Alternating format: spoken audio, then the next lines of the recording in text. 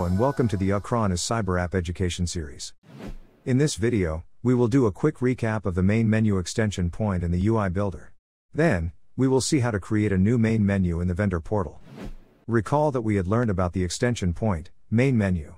With this extension point, you can create a new dedicated page in the Acronis Cyber Protection Platform for MSPs. In this page, you can add all the features and function of your product/service which cannot be directly incorporated in other logical extension points. In this video, we will see how to create a new main menu via the vendor portal. Recall that we have a UI builder in the vendor portal. Using the UI builder, we will be creating a new main menu page for the CyberApp via the vendor portal. Now, let's take a brief look at a demonstration of the vendor portal. We will be creating a new main menu page.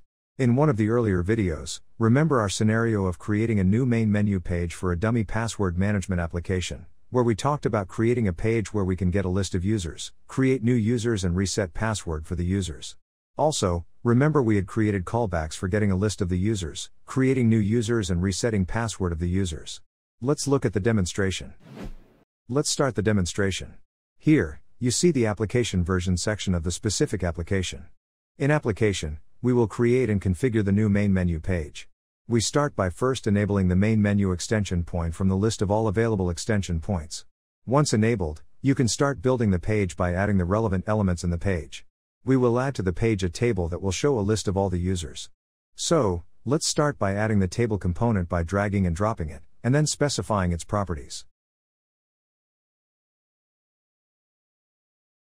Next, add columns to our table to display the data. We will add X columns, the first for username, the second for email, and also attach the model property to both. Model property is the name of the field as it is defined in the callbacks. At this point, our basic table configuration is done. Now, let's select the data initializer callback for the main page. Since we have configured our table to show a list of users, we will be selecting read users callback as the data initializer callback. Because this callback is to get a list of users, we will also configure response mapping. Click on Add Mapping Entry and add users as mapping entity for items. This is because our table will be showing a list of users. Let's save the form now. At this point, when this new page will be loaded, it will automatically call the read users callback in the background, and fetch a list of users to display in the table. You can also specify which column you want to use to search, by adding the search column model property. Now, let's add a couple of actions to the table, an action for resetting the password of the user, and an action to create a new user. To do this, select the table element and click on New Action, specify the properties, select when this action should be available in the availability property, and then select the action type as callback. Here we will select Reset Password Callback. Once callback is selected, we will have to map request or response. In this case, we will configure request mapping, because we want to send the details of the user for whom the password must be reset. We will use ID for request mapping to identify a specific user.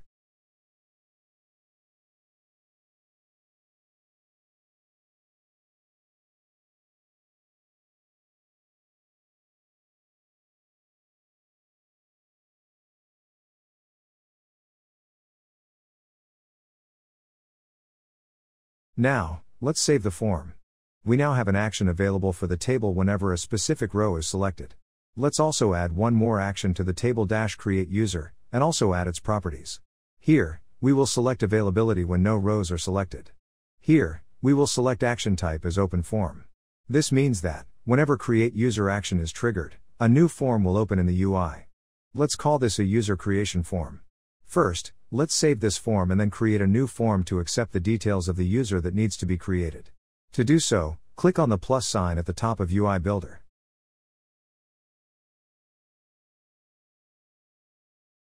Let's name this new form Create User. We do not need data initializer callback for this form, so we will leave it empty. We will add 3 text fields to accept username, login and email. Let's also specify the model properties of these fields, and specify all the other properties as needed.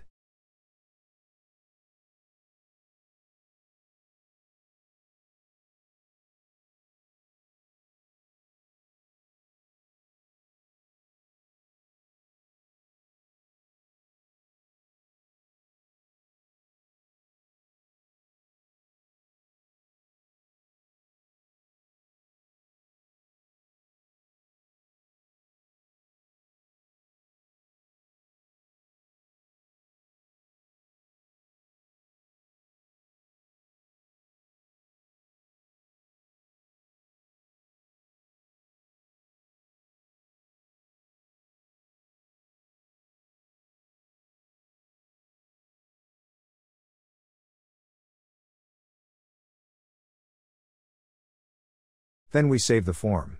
Let's go back to the Create User action in the table now. Here, we will now specify the Create User form for the action type Create User. Then, we will specify an option for what to do when the form is submitted. We will trigger a callback in this case, so first on clicking an action button to create a Create User form will appear, and, on submitting the form, Create User callback will be triggered. Let us also configure the request mapping, because we will be sending the details of the user to be created as request. Let's map all the fields as shown.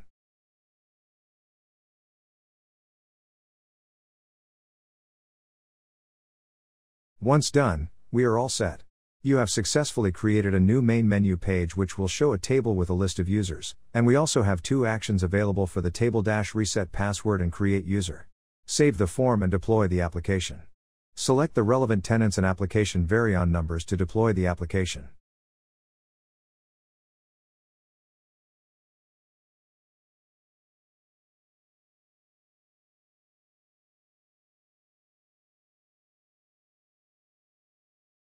Now, let's see how the deployed application looks like in the Acronis console. You can see that we have a new main menu called as John Doe. The corresponding page has the table that shows list of users and also has two actions, reset password and create user. When we select a specific row in the table, we can see that reset password action is enabled but create user is disabled. This is exactly as we specified in the vendor portal. Clicking on reset password will initiate a reset password callback for the selected user. Next, let's use the action for creating user. Click on Create User button. A new form opens up where we specify the details of user. Fill in all the details and click OK. We can see that the new user has been created and same is visible in the table. So let's summarize once again. We learned how to create a new main menu page. We learned how to add a table to the page, how to add actions to the table, and how to configure and attach callbacks to the table. We also learned how to add a form to the action and trigger a callback via that new form. Thank you for watching this video.